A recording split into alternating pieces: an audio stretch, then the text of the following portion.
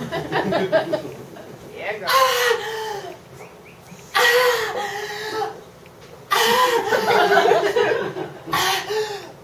Is that camera on?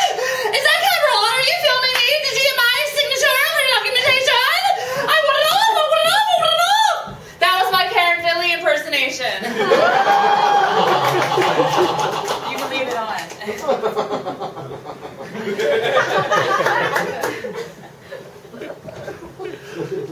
No, really though, she does that.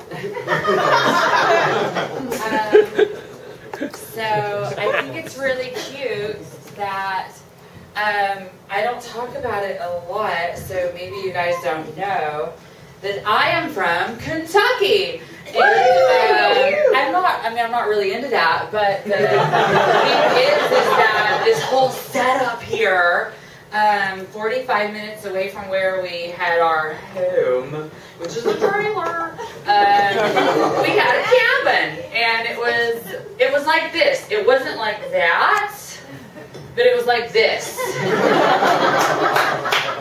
And I think that was where I was wanting to go, and that's why I left.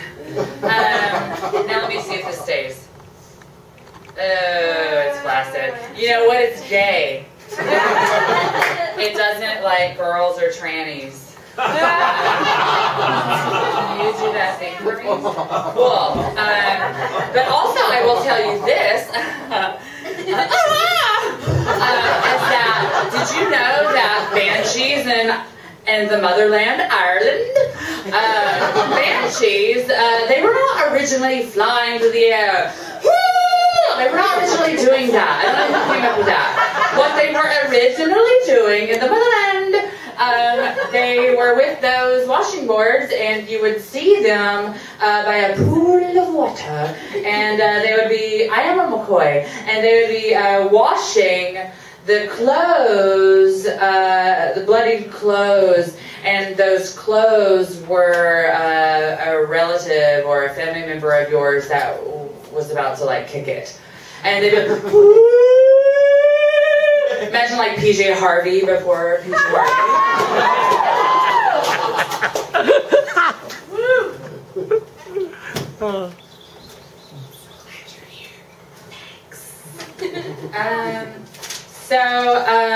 I recently went to Los Angeles. I don't like Los Angeles, but it's close by. And I like it better than Oakland. I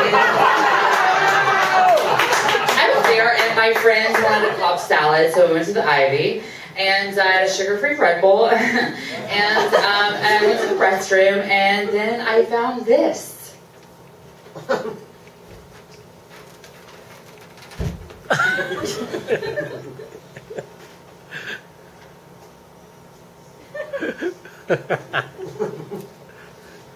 Sobriety, a poem by Lindsay Lohan.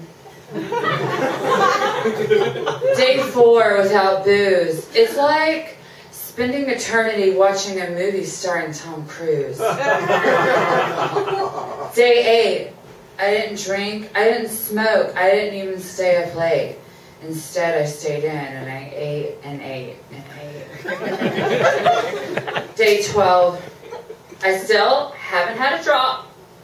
I'm praying for an Oscar and a script that won't produce a flop. I have to be really careful with the pages because I want to sell this on eBay. Day 14. Oh my God, it's been 2 weeks since I've had my photo taken. Slurring and stumbling, falling down on the streets. Day 15. Where's my reward? Being sober, it feels like being an unpaid whore. Day 19.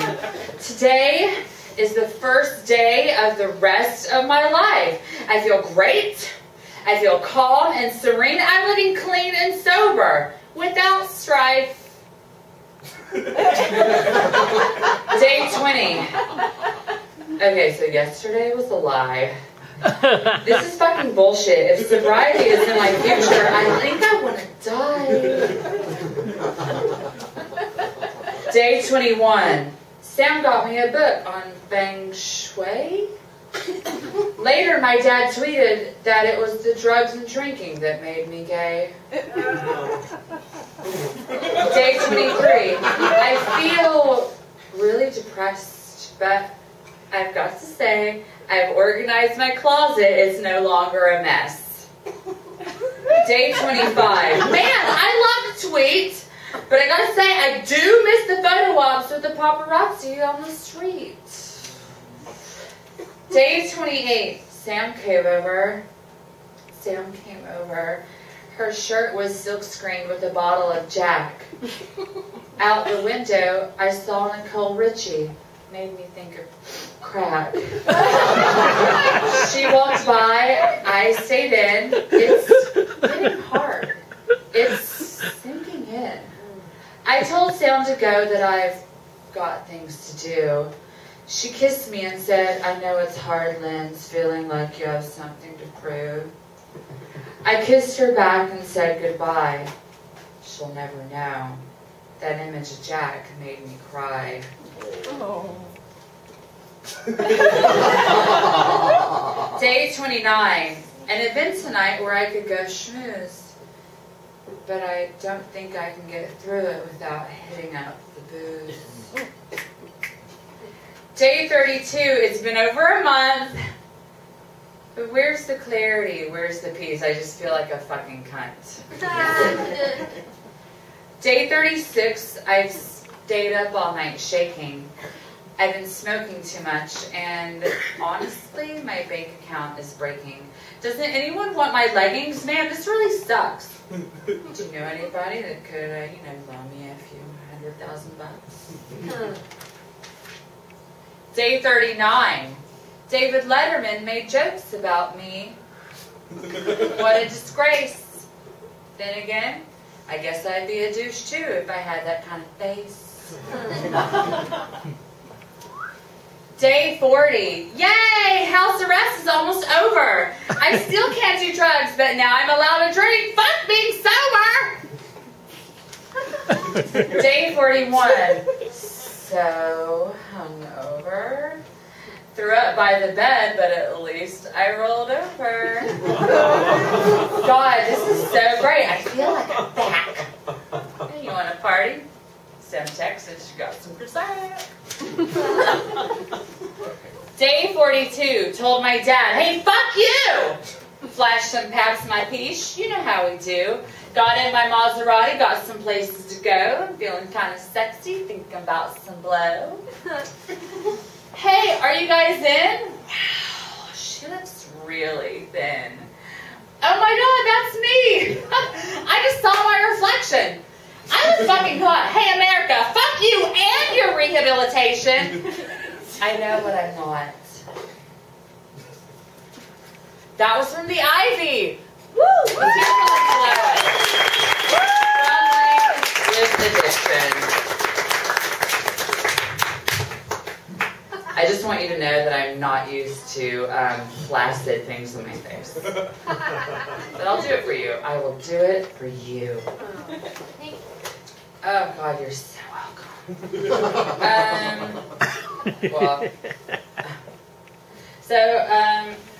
This piece, which is not found with the Ivy, is called Portrait.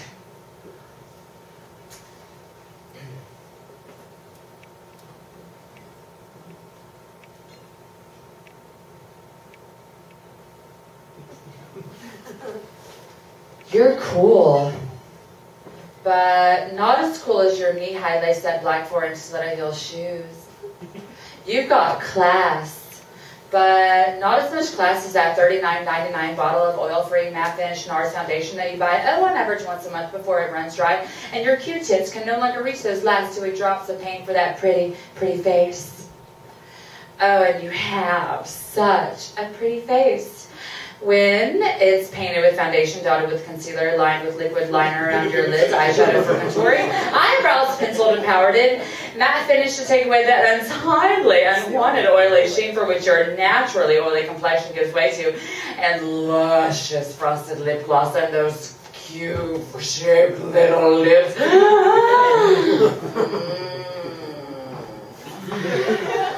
I love you clog your pores. I love when every hole is filled, and I will pump you with the glory of the Father, and rejoice with the screaming of the mother. You're amazing. But really, it's quite amazing that you dress like that in public. I mean, a cream-colored satin with black lace trim corset, hook and snap back stripe with black velvet bra, black lace miniskirt, and knee-high slutty heel boots. You truly are an amazing creature, but when I call, please be honest. Are you dressed before I come over? Wow, you're really smart. And you're smart enough not to charge, not to be a prostitute, right? You're not a hooker. All the girls here are hookers. That is so just depressing how they just do that, like vultures hanging around waiting for a guy like a dead body to swoop down. You're smarter than that. You're college educated. You're intelligent. You're not a working girl, right? I can fuck you for free, right? I can fuck your intelligent, smart, radical bunghole without taking you to dinner, without introducing you to my friends, my family, without admitting that I am anything but a heterosexual who respects the sacred sanctity of marriage between a man and a woman. I can suck your artistic, performative, economically struggling cock. And I can give you, I mean, I won't give you. I mean, I'll try. I mean, I won't. I mean, I can try. I mean, don't ask. I mean, I won't give you my number because I have to remain discreet at all times to protect my wife, to protect my girlfriend, my children, my job, and my life. And I'd love to have you be a part of that life. Just tell me, I don't have to pay a price for that, do I? You're smarter than that, right? You're smarter than that, right? I don't have to pay a price for that, right? You're so political. That's interesting. But not as interesting as your queer body with its naturally androgynous shape and curving hips and fatty nipples. That interestingly, politically queer body that I love to see feminized by the addition of clothing and products that are typically associated with and prescribed to the female gender that I love purchasing, molesting, abusing, murdering, raping, marrying sacred matrimony, then divorcing by law, and evading alimony and child support only begin the cycle again. But with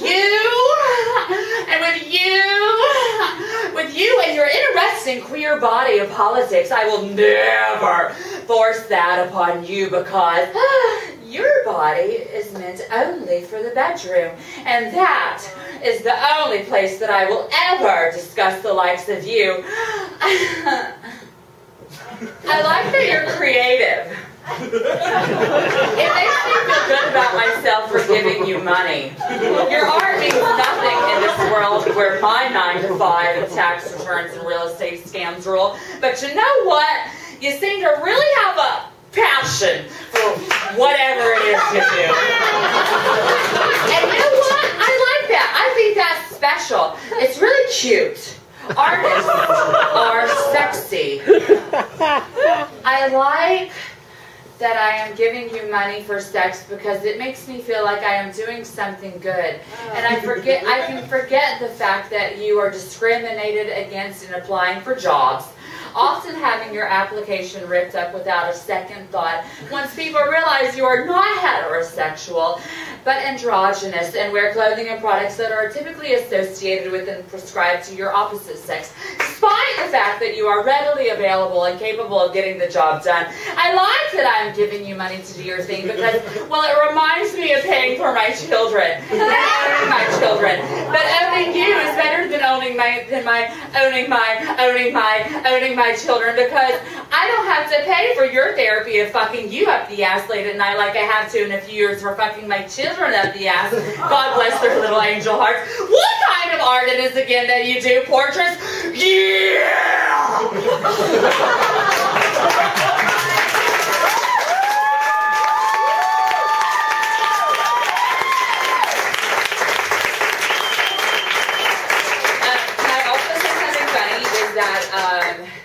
I had several things laid out before I came here, and I was trying to make decisions and choices based on what I thought you would like. I care about you and your entertainment, and your time. It's very expensive. I mean, mine is. I can't speak for yours, but mine is. And what I thought about doing, and I wrote one, but I didn't bring it. But when I actually wrote a poem about McCoy in the voice of Glory Amos. And I swear to God, if I had known that was there, I would have brought it. But you don't get all that. You don't get all that Pele goddess worship. What I want to say before I do my last and final poem is that I am included. This is my first something that I was published in. Thanks, because, you know, it's a bitch getting into the industry. Lindsay knows all about it. And, well, I didn't have parents, I mean pimps like hers. And this is called Persistence, Always Bush and Film. And it's a book about, it's an anthology, a collection about gender roles, basically the roles of femme and butch. And there's poetry, manifestos, and short stories and such, of which I have included. And if you, I mean, you can look it up and be like, God, why didn't I get that tonight? I'd have it sent to you. Amazon takes 12 to 14 days. And, but if you get it from me tonight, I will not only autograph it for you, I'm going big, you guys. God. But I don't yet have my own personal assistant. So, but also, I will give you also included with the book a letter that I wrote to the editor of the book, who, when the book was published, the editor changed my bio without my consent and sort of altered my gender pronoun. Now, I'm not the one to cry about that because I don't like to ruin my makeup. But I wrote a letter and some things got changed. I got her fired. And congratulations. Yes! Anyway, if you buy the book, if you want the book, come up and talk to me. And I'll also include the letter, which is not included in the book, but I'll stick it there. All right. Before the last piece, I'm going to pass this hat around. If you can put any money in it to support Ben or this space, it would be greatly appreciated. I'm not cheap. Look at my clothes. And my purse. And my shoes. Okay. I hope you guys like this. This is called How a Lady Writes a Poem. Somebody here likes burritos. Okay. Good day and good evening to you, kind sir, and my fair lady. That's how Henry Wadsworth Longfellow, James Whitcomb Riley, and Ralph Waldo Emerson all said hello. I'm Benjamin Orphy McCoy, and I'll be explaining to you, through prose, verse, and poetry, and a somewhat British accent, how a lady writes a poem. An important part of how a lady writes poetry is clearly this: suicide. But before putting one's head into one's oven, it is recommended of spending upwards 10 to 15 years going largely unnoticed by both your publishers and society at large. Fun fact: more disappointing than one's own death is the likelihood of Gwyneth Paltrow being cast to play you in a biographical film.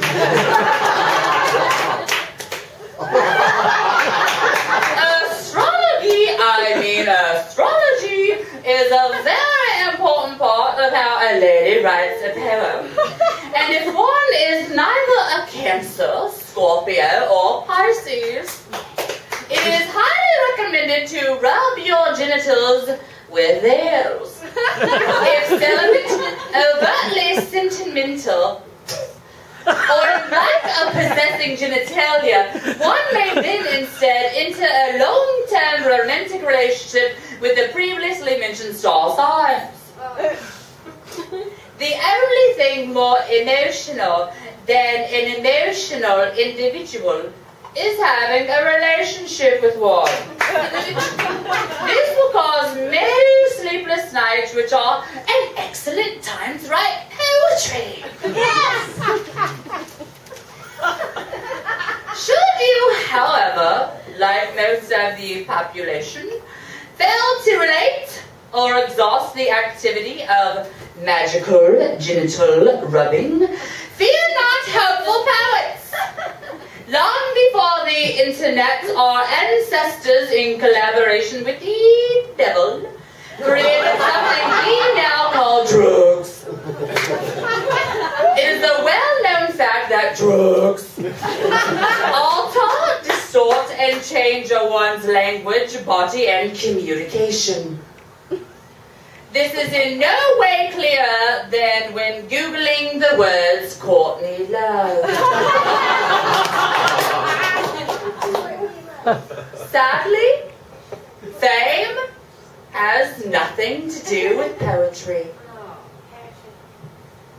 Studies show that an organic, free-range, recyclable, compostable, hemp cotton blend, crocheted handbag, and dog tote is frequently a home to scribbled poetry, prose, and haikus. An Hermes Birkin bag? Probably not. It is a study in life to realize that a 401k, health insurance, a well-adjusted mental health, and fully paid mortgage to a clean home with a view is not conducive to poetry. A shared, dilapidated apartment strewn about with sordid characters in possession of a personality disorder is a beehive buzzing with poetry. The initiation for all serious students of poetry and prose is the recommendation letter called the eviction notice. This brings us closer to the heart and home of poetry, which is ironically the homeless. A lady knows the one thing more inspiring than human nature is Mother Nature. Poets Maltby Davenport Babcock, Ella Wheeler Wilcox, and William No Middle Name Shakespeare all agree. One who is closer to nature, whose bed is a blade of grass and whose blanket is the sky. Look beyond the glittery pavement with its shops and boutiques to the park with its bench. There lies a scholar of poetry indeed. His body reeking of shit and piss. He is quite literally ripe with poetry. Fun fact!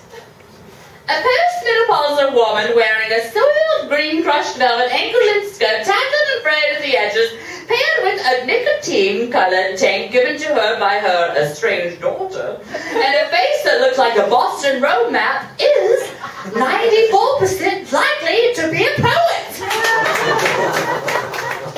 A 40-something female with the face of a 30-something female wearing a Marc Jacobs skirt, vintage Givenchy blouse, and a purse full of privilege? Probably not. But I see your worried face cries. Can a lady have a home, a bank account, and a life that isn't taken by her own hands and still write poetry? Yes! Yes, she can! The answer lies in cafes and coffee shops all across the world. Because there are many forms of torture, there is such a thing called open mics. Open mics are a Russian roulette of crazy. And even the brightest of days will remind you again what you loathe about humanity. Funny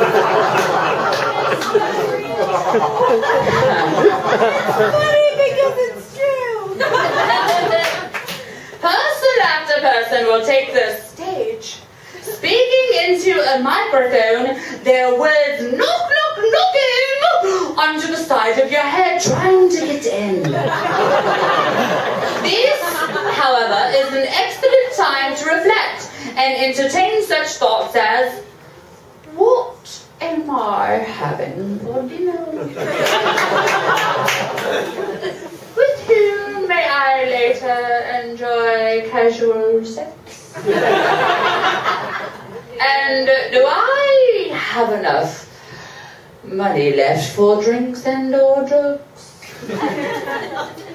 You see, ladies and gentlemen, that's what brings poets and poetry together. Not the need for medication or physical interaction, nor even food or shelter, but to alleviate the archaic pain of boredom. Boredom is a euphemism for being alive. While common folk increase others' boredom by their own relation to it, a lady exposes herself via poetry, like a reality TV star on a date with degradation. Once started, you'll find writing poetry is just like spreading your legs. Though the quality sure varies, anyone can do it. And that's how a lady writes a poem.